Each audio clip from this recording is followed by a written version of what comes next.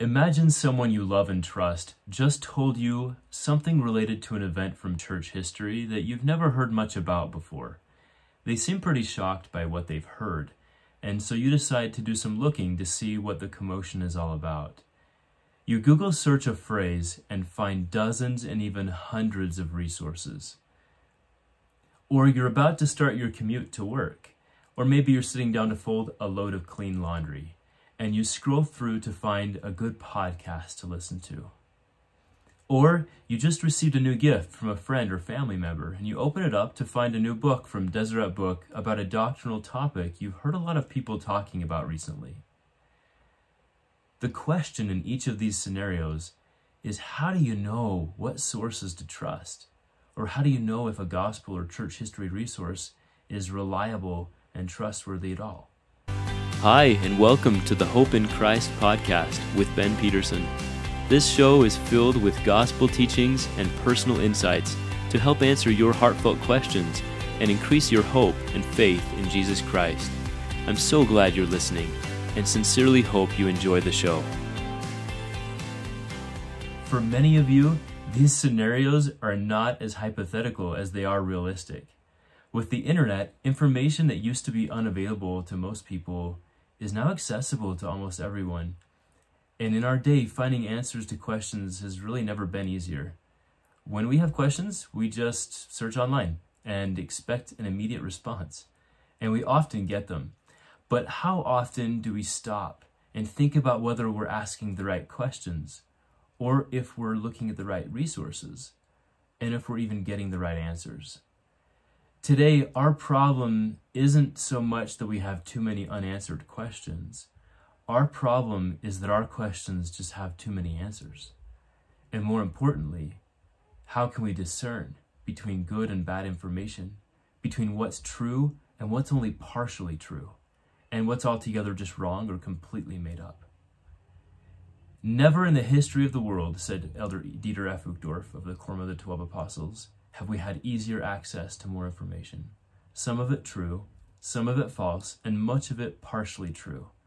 Consequently, never in the history of the world has it been more important to learn how to correctly discern between truth and error. That's the end of his quote. Today's conversation about the varying accuracy of available information, particularly information about the gospel of Jesus Christ, is actually what in part led me to produce this podcast. Let me take you back a few years to help give you some context. Several years ago, I was invited to leave my former position as a seminary teacher for the Church of Jesus Christ of Latter-day Saints to join a handful of highly trusted individuals at church headquarters known as correlation evaluation. The simplest way to describe our role is that it is our privilege to assist the First Presidency and the Quorum of the 12 Apostles in their apostolic responsibility to protect the doctrinal accuracy of the Church of Jesus Christ. With that role, I'm engaged in conversations and reviews of gospel materials every single day. As a pattern, we take our direction from the scriptures and the teachings and most current priorities of the anointed prophets, seers, and revelators that God has called to lead in his church. So as I review materials and information, part of my job is to carefully ensure that what is being presented by the church is pure and true doctrine, but also to make sure that the truth being presented aligns with the righteous purposes of the Lord as revealed through the scriptures and his holy prophets. Now, there have always been some dissenters from Christ's church and outsiders who choose to attack belief in God. And to be frank with you, until Christ comes again, there will continue to be, as Elder Neil L. Anderson called them, mocking fireballs of annoyed disbelievers. But in recent months, I've noticed more and more a popular and even trendy rise to some content being created, published, distributed, and even sold by individuals and some organizations who likely mean well, but are perhaps unaware of the dangerous paths that they walk when it comes to accuracy of doctrine or history. Of course, There are some incredible and trustworthy sources out there, created by individuals who are solid in their intent as well as in the truth that they present. But there are some, even many, who are not ill-intentioned, but do at times, and more specifically on particular topics, begin to walk down dangerous paths of doctrinal drift. And though what they have to say may seem alluring, attractive, and even harmless, they can at times lead to paths of distraction or doubt. Now, my natural reaction to seeing information like this rise in popularity and in prevalence is really to do nothing. It is to go on living my life and doing my best to follow God's prophets. But in my heart, as I saw this taking place more and more, I began to feel a swelling urge to speak up. These words, spoken by President Russell M. Nelson in a BYU devotional in 1986, give expression to some of the things that I felt over the last few months. He said, "If truth is used by anyone in any degree of unrighteousness, others in the spirit of unity must act, bearing a responsibility to turn and to help enlarge that person's perspective. For if the true and righteous people are silent, those who use truth in unrighteousness will prevail." And Winston Churchill, speaking from his viewpoint in history, said how the malice of the wicked was reinforced by the weakness of the virtuous. How the middle course, adopted from desires for safety and a quiet life, may be found to lead direct to the bullseye of disaster. So I felt a need to act and to speak up, and I felt prompted to begin this podcast. Now, just as a side note, it is out of my typical comfort zone to host a podcast like this. I love to teach the gospel, but speaking into a microphone and not having the chance to look into your eyes is a bit of an overwhelming thing for me to do. So please know and remember that this show is done completely out of love and obedience to God and out of a genuine love for you. It is not about me. Now, going back to our discussion today, how do you know if a source is trustworthy? Elder D. Todd Christofferson explained, quote, "In some faith traditions, theologians claim equal teaching authority with the ecclesiastical hierarchy, and doctrinal matters may become a contest of opinions between them. Some rely on the ecumenical councils of the Middle Ages and their creeds. Others place primary emphasis on the reasoning of post-apostolic theologians or on biblical hermeneutics and exegesis. We value scholarship that enhances understanding, but in the church today, just as anciently, establishing the doctrine of Christ or correcting doctrinal deviations is a matter of divine revelation to those the Lord endows with apostolic authority." So if you want to find the most trustworthy sources out there, they're the scriptures and the teachings of God's prophets and apostles. And as supplements to the scriptures and for extra help applying everlasting truth into our life, the church has, under the direction and approval of the First Presidency and Quorum of the 12 Apostles, created a vast amount of content that you can easily recognize by the insignia of the church logo and the word mark. All of those materials are carefully created under the direction and counsel of general authorities and general church officers. They're also carefully reviewed and certified prior to being published. Those are among the best sources to use. Now, there's a lot of other sources out there that can also be helpful to use, including this podcast.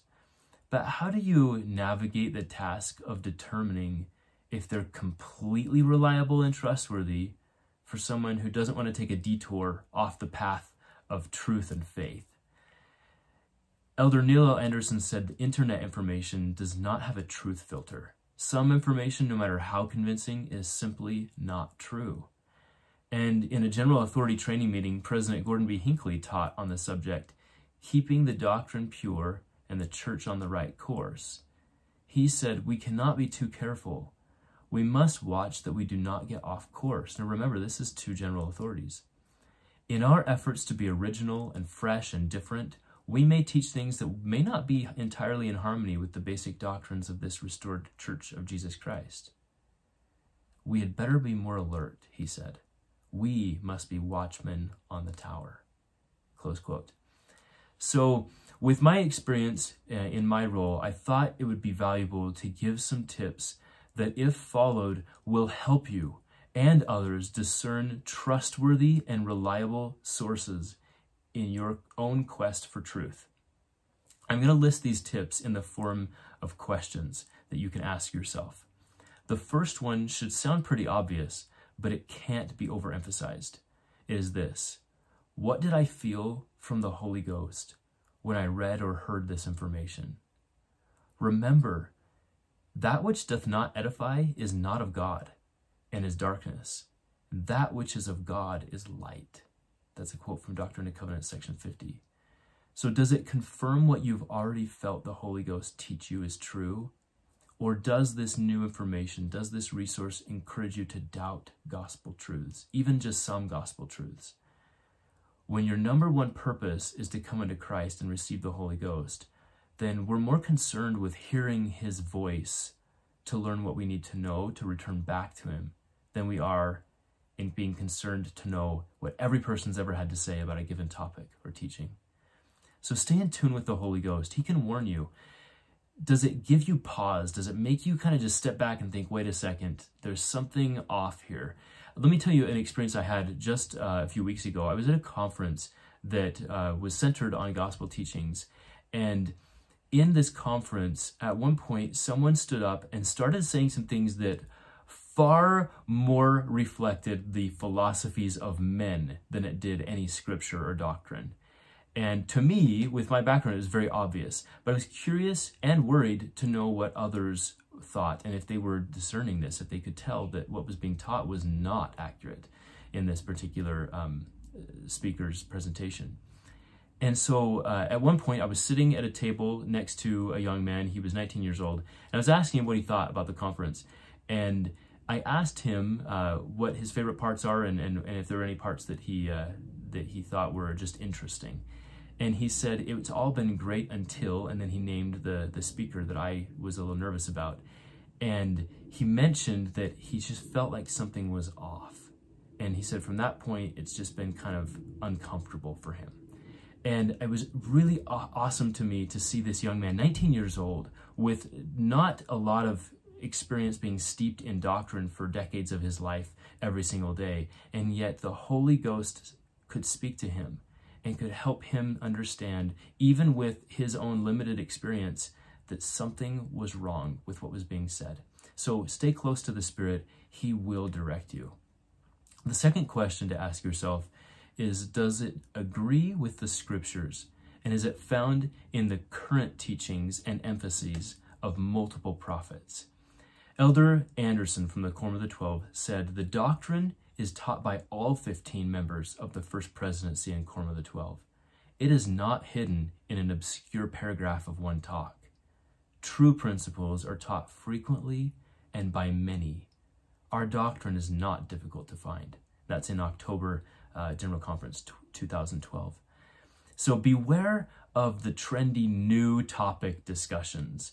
It reminds me of a scripture in the book of Acts when Paul was in Rome trying to teach the Romans, and they would all gather on Mars Hill wanting to hear some new thing. And speaking of similar instances in our day, Elder Quentin L. Cook taught, I'm particularly concerned with foolishness and being obsessed with every new thing. In the church, we encourage and celebrate truth and knowledge of every kind. But when culture, knowledge, and social mores are separated from God's plan of happiness and the essential role of Jesus Christ, there is an inevitable disintegration of society. In our day, despite unprecedented gains in many areas, especially science and communication, essential basic values have eroded, and overall happiness and well-being have diminished. That's the end of his quote. So remember, academics and historians are expected to publish, and it's good that they do. But remember, if you're going to publish something and you want it to be successful, there can be a lot of pressure on these individuals to publish something exciting and new. So you'll look for a new angle or new information that's never been presented before, perhaps a new interpretation. Now, it can be completely acceptable to look at something from a new perspective, but you want to be aware that some authors, academics, historians, speakers, podcasters, etc., may create a discussion so that's exciting and new, but it really revolves around more speculation than anything else. An example of this is the topic of Heavenly Mother. You see this topic rise in popularity today. You see it in podcasts and blogs and books, and it's all over the place. It is a true doctrine, but the articles and books and blogs and podcast episodes out there are by far more speculative in nature on this topic. They take a few quotes that are flying around out there from church leaders, and they build a story based on a lot of speculation and assumption. And if you read what's been said by some, they even begin to present the being of Heavenly Mother as one who could even begin to take on the role of our advocate with Heavenly Father. Some even encourage praying to her, de-emphasizing, or at least under-emphasizing and distracting from the role of the Father and the need for Jesus Christ, who is our Redeemer and is our only mediator with the Father. So watch carefully. If a resource sticks to what we do know and aligns with the doctrinal teachings of the prophets and the scriptures and avoids getting ahead of the Lord's anointed prophets and emphasizes the role of Christ and leads us to come unto him, the scriptures are called the standard works for a reason. They're a standard against which all other teachings are measured.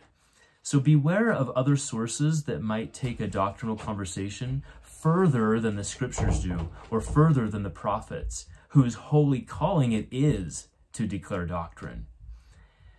Another question to ask yourself about resources is this: is the doctrine or viewpoint presented in a balanced way? This is important. Once again, in an effort to start a more exciting discussion, some people become tempted to lean too far in one direction.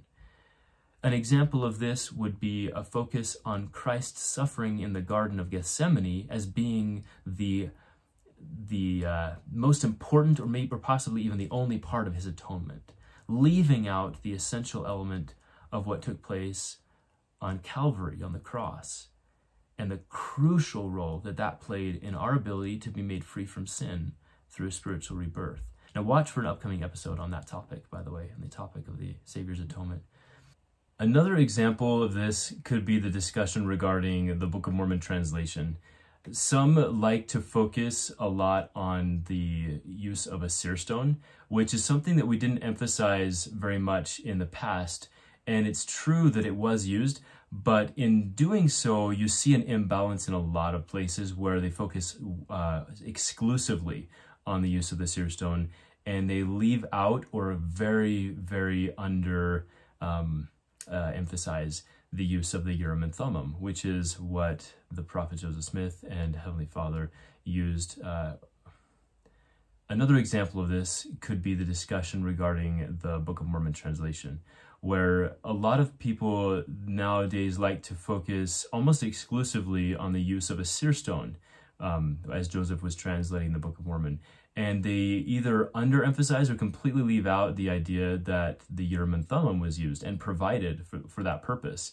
And remember that Joseph and the Lord exclusively used the term Urim and Thummim rather than seer stone. And so another example of this could be the discussion regarding the Book of Mormon translation, whereas some, in fact, many nowadays like to emphasize almost exclusively the use of a seer stone as Joseph translated. But remember that Joseph never spoke specifically of a seer stone in the translation of the Book of Mormon.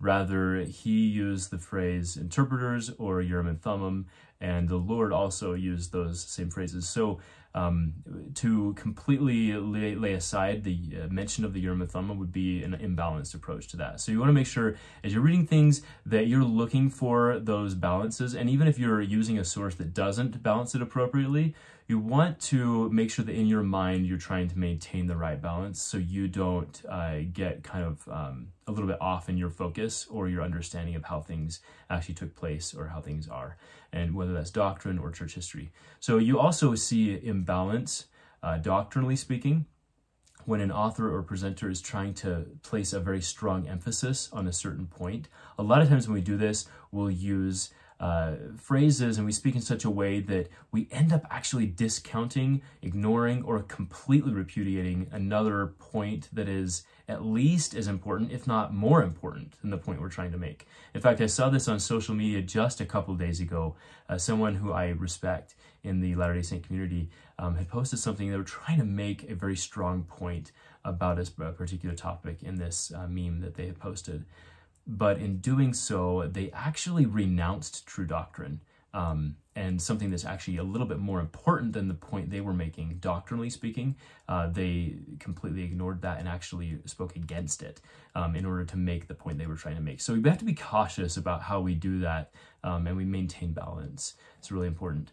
Another question to ask yourself is this resource focused on the foundational principles of the gospel of Jesus Christ? And is it bringing me closer to Jesus Christ and his church?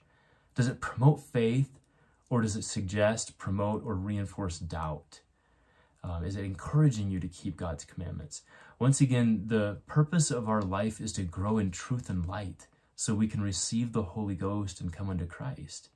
If the way some information is presented encourages doubt rather than faith, it can be poisonous to our purpose of learning truth in the first place. So remember that the most important things should be emphasized, and doubt is just poison. It's the opposite of faith, and we have a whole other episode on that. If you want to look back on that one, it's a great listen.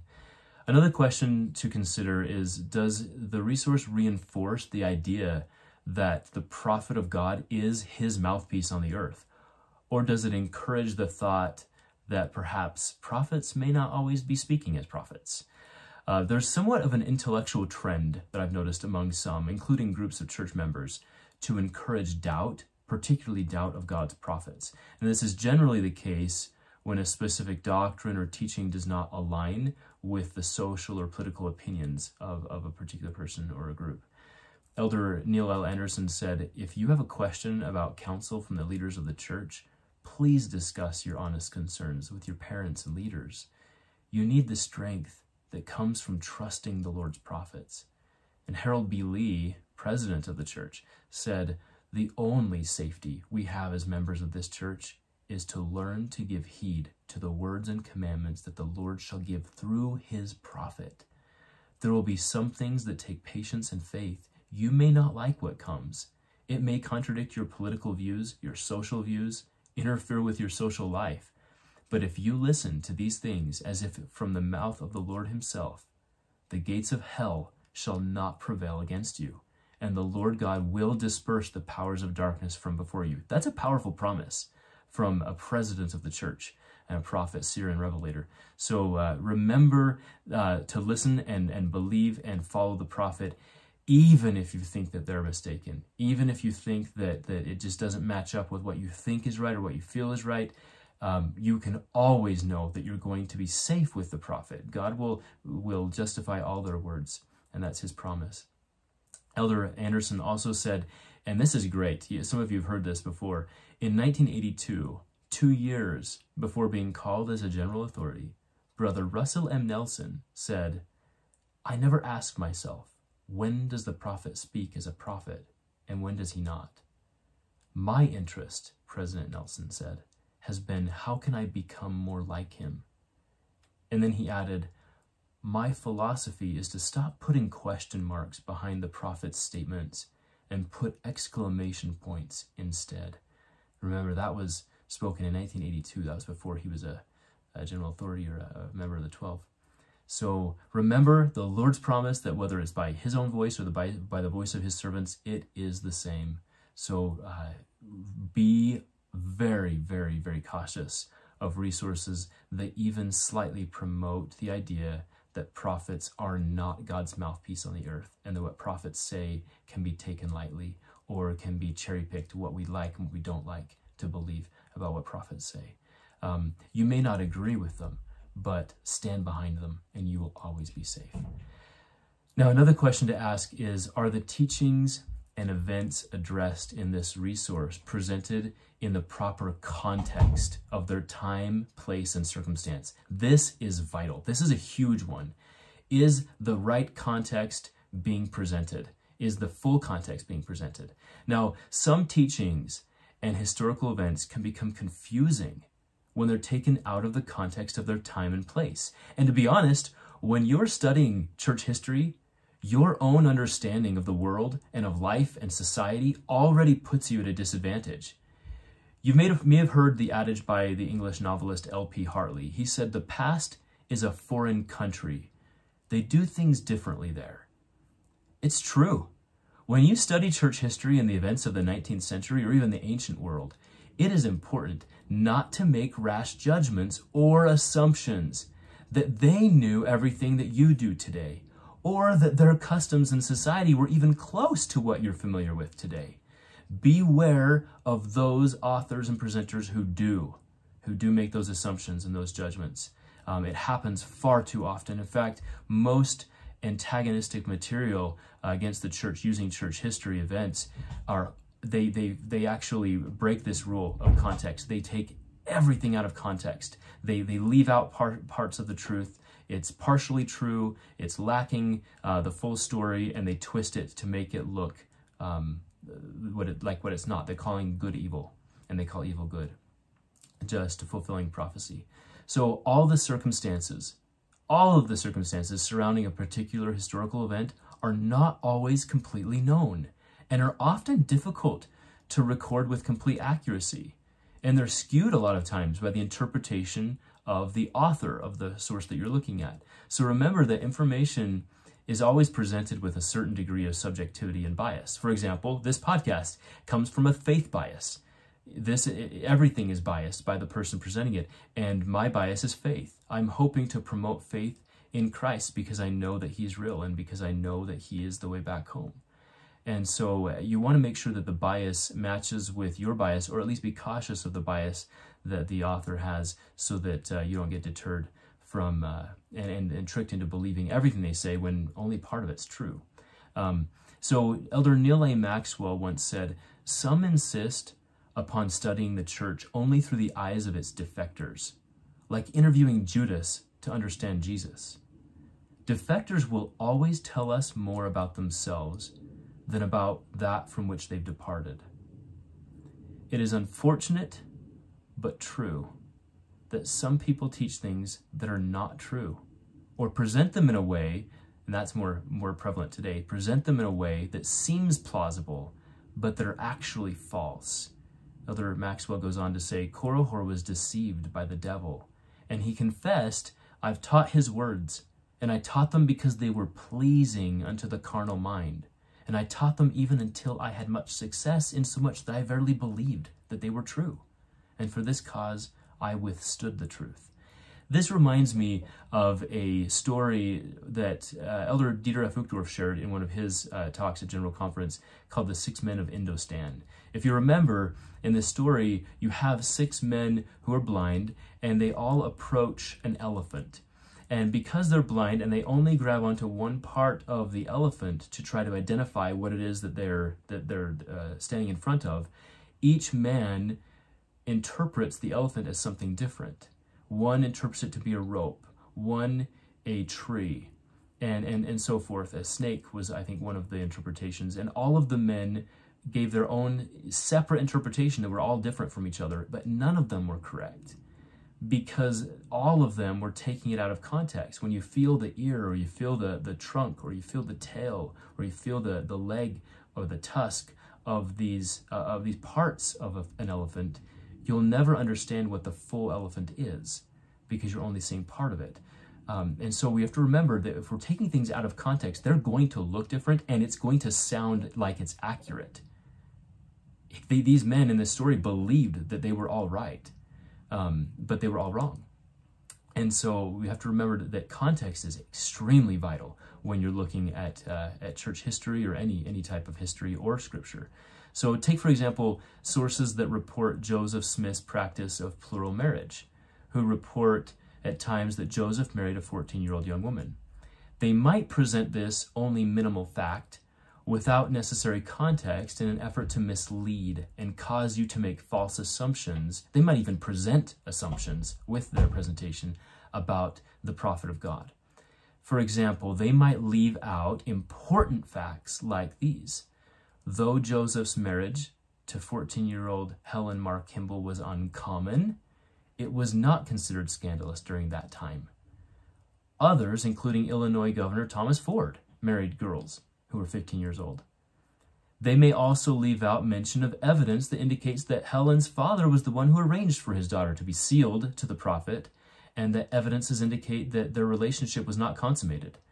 Both Helen and her parents had agreed to that sealing, and Helen continued afterward to live and work in her parents' home, taking care of her family.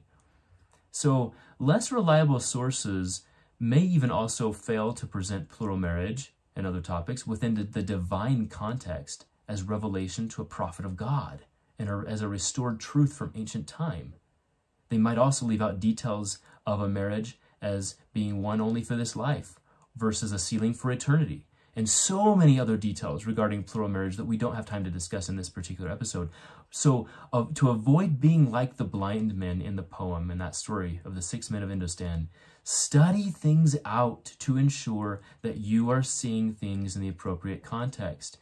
Look at the whole elephant rather than making a false, foolish, accusatory assumption based on only one small piece of the history taken completely out of its context. And when you read or listen to other sources, make sure they have done the same. Joseph F. Smith, president of the church, simply said, "It is very unwise to take a fragment of truth and treat it as if it were the whole thing." So remember, when you're reading into more details of church history on a topic that you may have not studied in depth before, and you find some details to be different from what you had assumed previously, remember to be humble enough to be willing to change your thinking rather than get offended or feel betrayed because your assumption or someone else's assumption was incorrect or uninformed, or simply because you'd never taken the time to study the topic in detail before. Now, another couple of questions to consider as you look at resources is, does the author intentionally ignore available evidence in order to mislead? Some authors deliberately omit important facts, and they ignore critical evidence to support their own particular point of view. Another question is, what are the qualifications, intentions, and possible biases of the author? President Dallin H. Oaks of the First Presidency taught that we should be cautious about the motivation of one who provides information. Our personal decisions should be based on information from sources that are qualified on the subject and free from selfish motivations. How closely, this is another question, how closely connected is the author or the source to the events that are being described? When a source addresses something from church history, ask yourself how far removed the source is from the event it's discussing.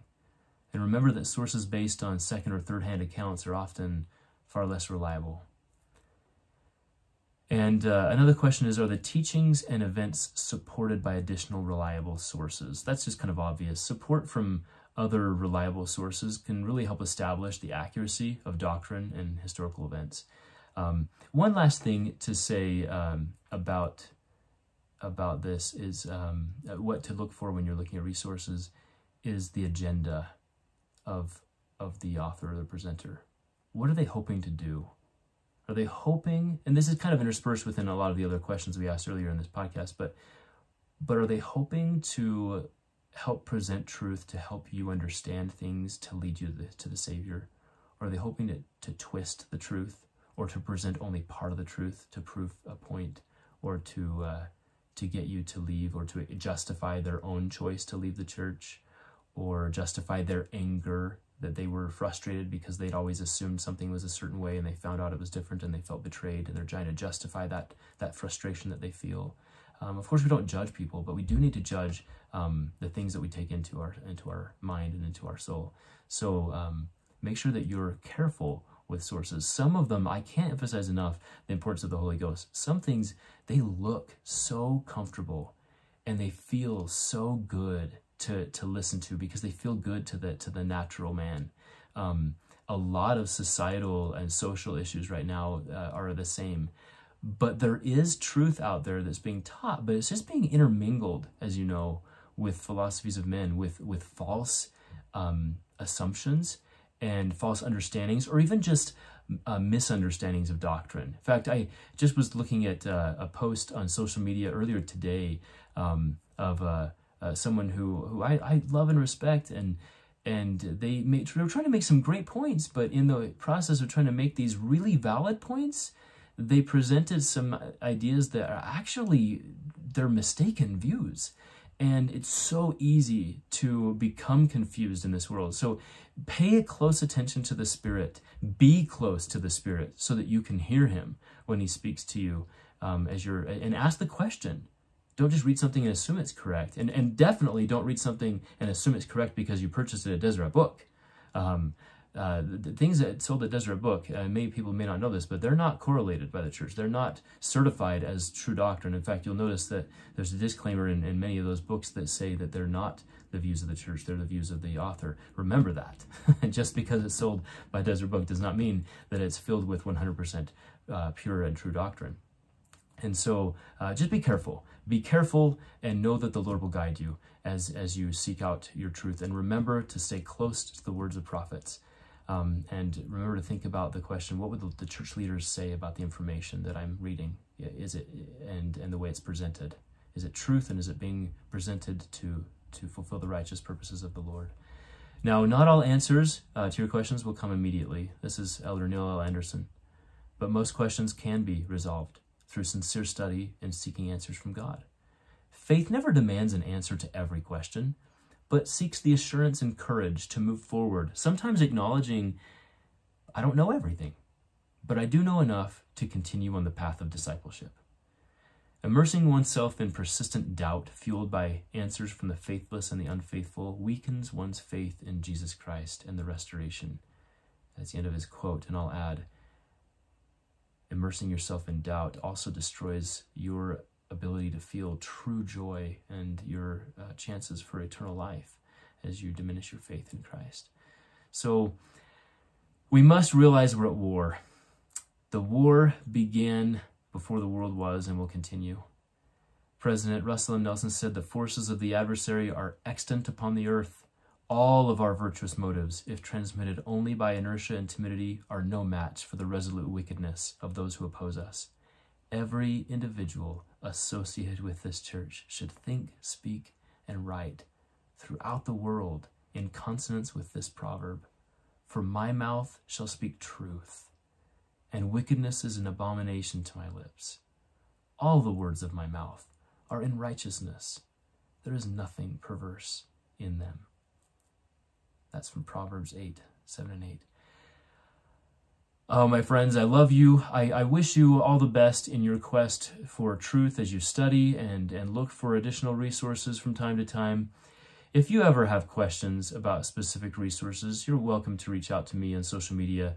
I don't have all the answers, but I can certainly help you find answers to questions, and know that this podcast episode was done out of love for you and really out of a feeling and a prompting to try to help guide us all in following the Lord's path and not getting lost in the vast amounts of information that are out there today. So if you feel that this topic is going to be good and helpful for a friend of yours, definitely send it to them. Tell them about the podcast, and I hope that you enjoy this episode and that you tune in for our next episode next week. Thanks for listening in today. I really hope you enjoyed this episode. You can listen to more by subscribing to this podcast. You can also connect with me on Instagram at @RoBenPeterson. Remember, there's always hope in Christ.